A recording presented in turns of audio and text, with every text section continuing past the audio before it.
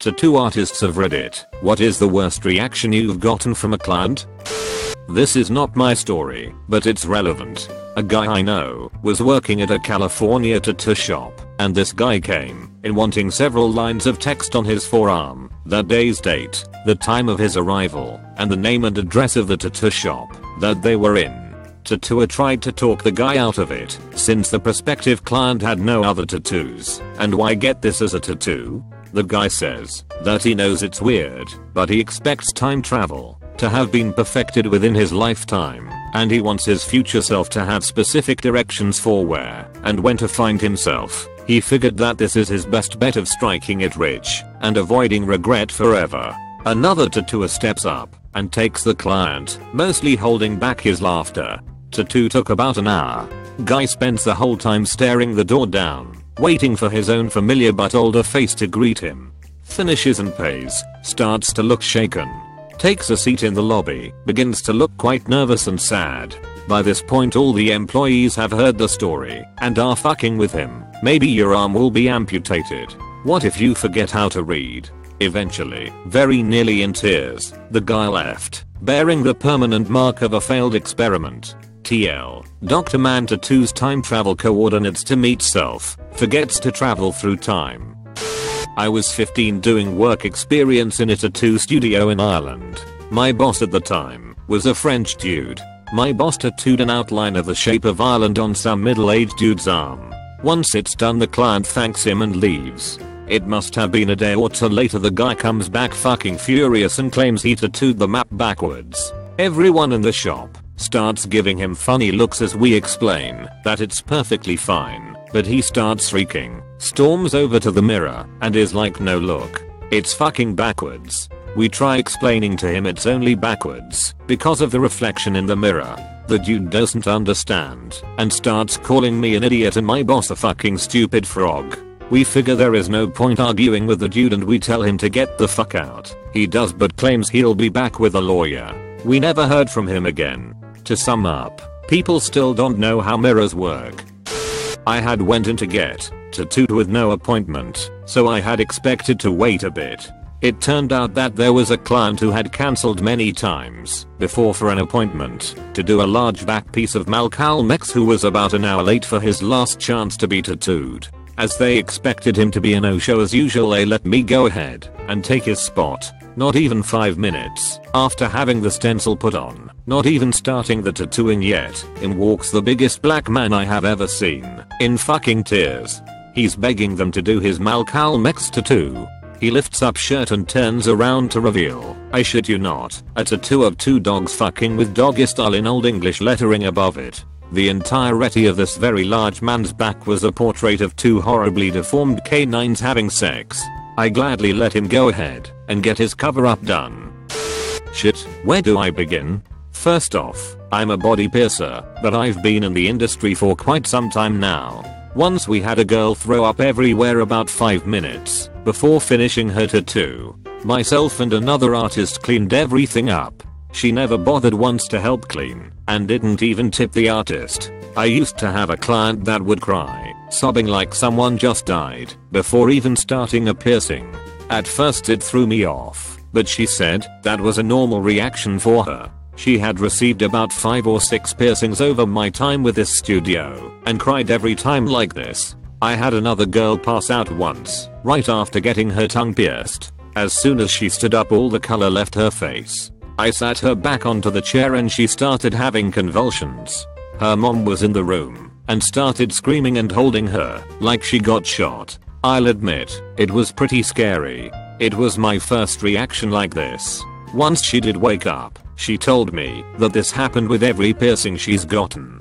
Thanks for the heads up. / I was piercing a VCH, vertical clitoral hood, and as I was putting the bead on the jewelry, she farted. Just a little toot, and I jumped a little bit. I never had that happen, and tried to keep my cool and not giggle, but I couldn't help but laugh once her and her friend started laughing hysterically. I finished up, and as I was wiping her down, she let one more rip. She couldn't get out of the studio fast enough. Lol. She never came back.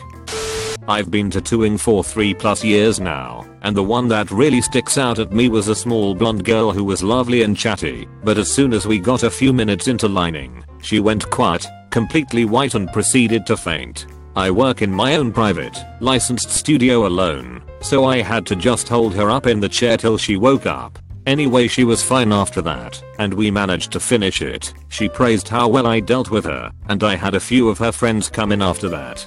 Fast forward a year later, she comes back for a larger tattoo on her back. Now this time she didn't faint, but she proceeded to sing at the top of her voice for the entire 40 minutes she was under the needle. Not that I'd really mind, apart from the fact she was singing 10 little ducks went swimming one day in the nursery rhyme. I worked and she slowly sang her way down to 2 little ducks and then 1, and I hoped she'd just stop. Nope, she started again from the start of the song. Her 2 full repeats of it before we finished. Never been so happy to complete a tattoo. TL. Dr. Customer cures fainting by singing nursery rhymes opera style. Every time I go get work done, I ask the artist for horror stories. One artist I went to told me how this chick wanted a design, cat or something, on her lower back. After a little, while she passes the hell out and starts falling off the chair, he catches her until he realizes she's pissing all over herself and proceeds to drop her in the puddle. She wakes up soaked in pee and proceeds to pay him for the work done with piss-soaked money from her pocket and runs out. He didn't hear from her again for years. Until recently she came into contact with him on FB asking him to continue the piece. I think he's afraid to respond. Had a very methed out seeming lady who came for a walk-in with a morbidly obese friend and her 5-year-old son. My station is pretty small, but all 3 of them had to be in there while I tattooed her. She was obviously getting sexual pleasure from it and was not holding back at all despite her son being in the room. Orgasmic wailing and cries of "don't stop." Plus her kid was getting into my shit the whole time. Really creepy and unpleasant experience. When I first got my foot tattooed, my foot was placed in between the female artist's boobs. She went over a bone, and like a knee-jerk reaction I kicked her right in the chin. Being only an apprentice at the time, I'm very sure that was the worst she'd had so far. I used to date a girl who worked in a tattoo shop. A woman came in one day and wanted the emblem, if the Waffen SS, on her neck. They told her they didn't do that kind of work there, and the woman acted confused and said she didn't understand. She said that she had found the symbol somewhere and thought they were just cute little lightning bolts. Even when they explained that it was an artsy thing, she still threw a fit and wanted the tattoo. They kicked her out and she threatened to come back with her boyfriend, but they just motioned to the shotgun on the wall and she never came back.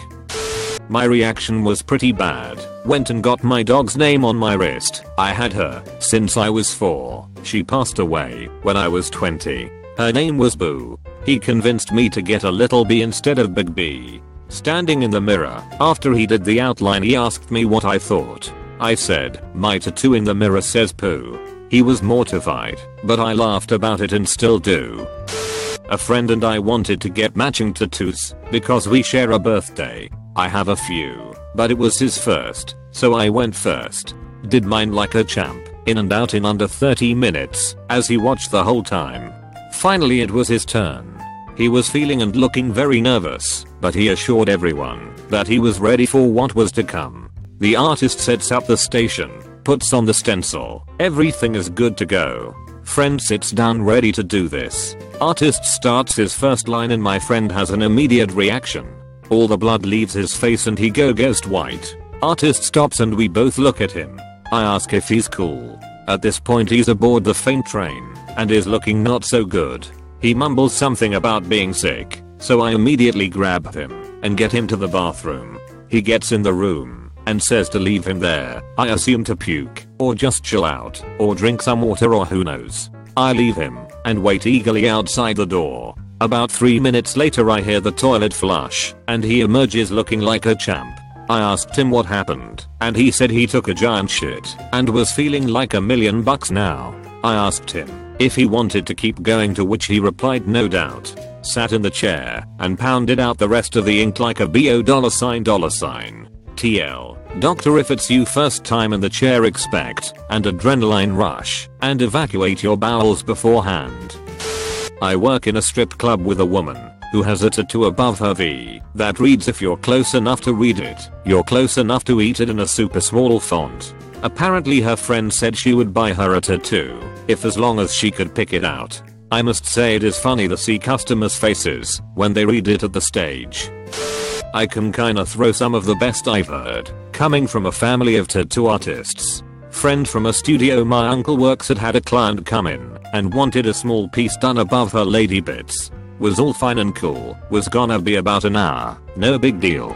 She proceeds to let them panties drop to reveal what looked like a jungle that hadn't been tamed in months. So, he proceeds to trim then shave her mane, doesn't say anything about it. Begin the tattoo. He finishes the major outlining and begins to shade/color.